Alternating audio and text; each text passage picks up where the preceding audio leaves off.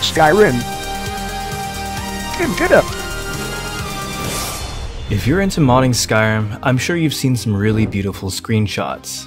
Because of mods, Skyrim is in a very unique position. At higher levels of modding, you are able to essentially tweak almost everything in order to compose an interesting scene for screenshots. There are many tools out there to help you do this, and today I'm going to show you how to use these tools to take screenshots, as well as showing you the basic skills you need. Veteran screen archers may also still benefit from watching this video, as I will also include advanced tips for making your screenshots even better. Also, before we start, I'm hosting a screenshot competition. There will be prizes, but more on this later at the end of the video. Alright, let's get into it. Setting up your screenshot environment. Make sure you have high resolution textures and models. For example, if you're taking up close screenshots of a character, make sure you are using high poly head and 4K or 8K skin textures. If you're taking screenshots of a forge, consider using HD medieval anvils. If you're taking landscape shots, use Dindulod for detailed backgrounds, etc. Also, now is a good time to install any clothes or armor mods you would like your characters to use, and don't forget to build these in Bodyslide. Additionally, you can also grab particle mods like Particle Field to give your screenshots some extra spice. Grab locational mods like Goma Paroland, Vigilant, or Aether Suite if you wish to have more locations for taking screenshots. Install tools like Facelight for face lighting, Jackson's Positioner to position objects, Add Item Menu for adding items, and Puppeteer Master for modifying NPC behavior. If you wish to pose your characters, make sure to install a pose mod like Poser Hotkey Plus with some pose packs. Get a good ENB. I highly recommend Silent Horizons as it comes with some really good ENB FX files that we can take advantage of later. Get the FreeFly Cam plugin for ENB. It allows us to modify elements like field of view and roll of the camera on the fly with intuitive controls. Install ReShade. It will allow us to add even more post-processing to play around with.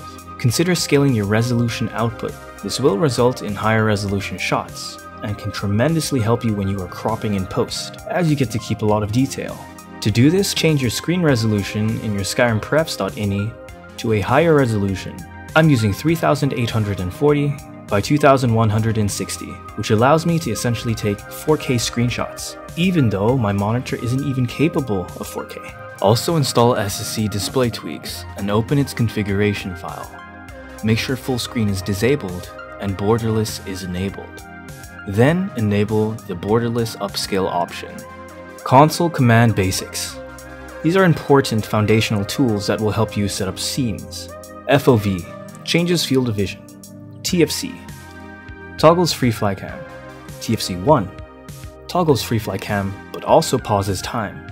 Suckism changes the speed of the free fly camera.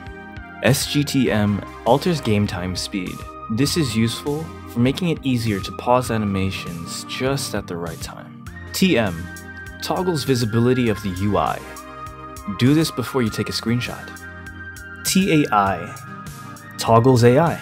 Is useful for making NPC static. You can even do this when they're midway through an attacking animation, so they keep their attacking pose. TMM1 shows all map markers in the game. It's pretty useful for traveling to different locations, especially if you have locational mods. Set timescale to X. This is useful for adjusting time of the day. You can also use FW to change the weather type, but you do need the required weather ID, so go looking for weather IDs if you wish to do this. I will list some basic ones on the screen. Creating your screenshot. Alright, we have a foundational environment that will allow us to take some good screenshots. Now let's cover how to actually do this. Before we do anything, first figure out what you are trying to achieve. Remind yourself that at its core, screen archery is photography. Think conceptually and try to understand what you want the audience to feel when they look at your work. Once you have figured this out, use the tools at your disposal to help you express your message. Set up your scene, go to the location you wish to take your screenshot, alter the time of day, weather, lighting, add particle effects if you want to, pick your subject or subjects, and if your subject is a character, give them the right clothes, pose, facial expressions, etc. You just want to set up a scene that lines up with your message. Positioning. Find a good position for your subject or subjects, and also do the same for the camera. For example, if you wish to make a shot of your character fighting a troll, spawn one. Allow it to start attacking you.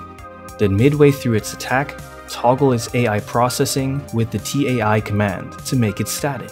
Now you can let your character attack, and midway through your character attacking, you can enter TFC1 to pause time and move the camera around. Don't be afraid to play with differing angles or orientations, and try not to use the same one for each screenshot. Also, now use this FreeFly Cam plugin to change the roll and FOV of the camera. Altering any of these elements can change how your shot feels and the message it sends to the audience, so it is important to experiment around with them. Also, remember to keep things simple. Make sure everything in frame is part of your message, and if it isn't, remove it. Too much clutter will take the focus away from your subject. Once the positioning is down, play around with E and B. Try adjusting depth of field, lens dirt, bloom, lookup tables, bokeh, etc.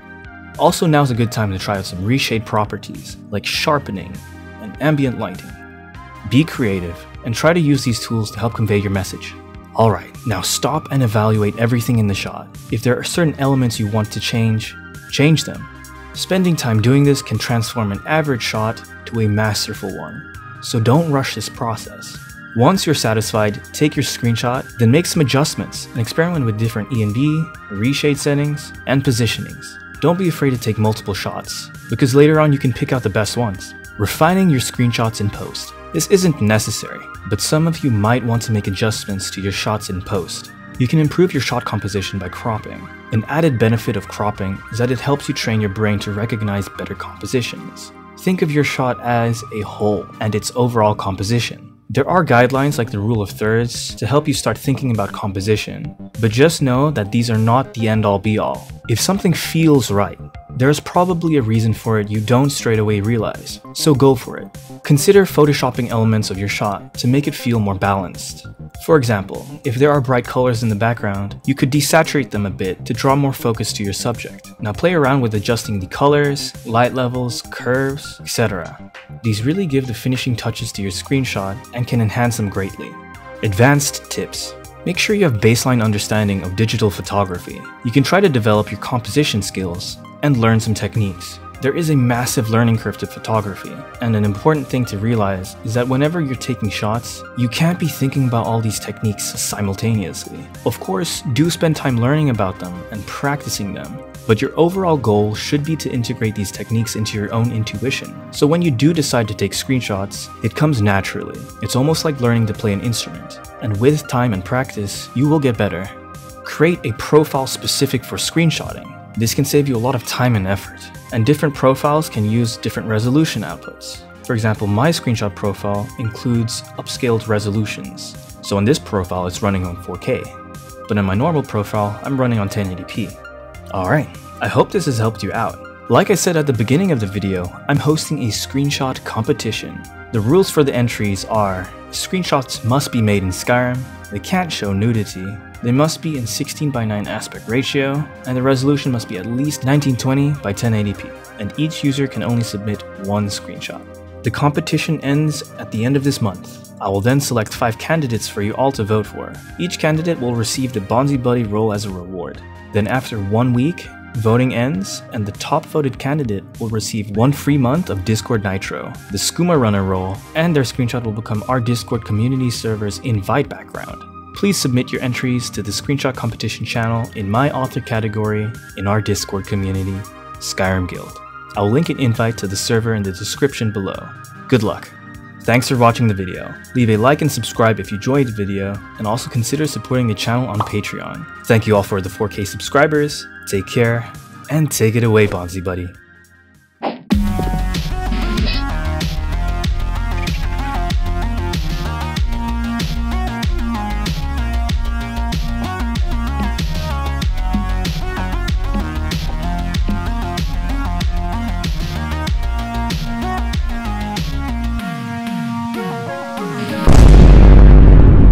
Subscribe for maximum gains.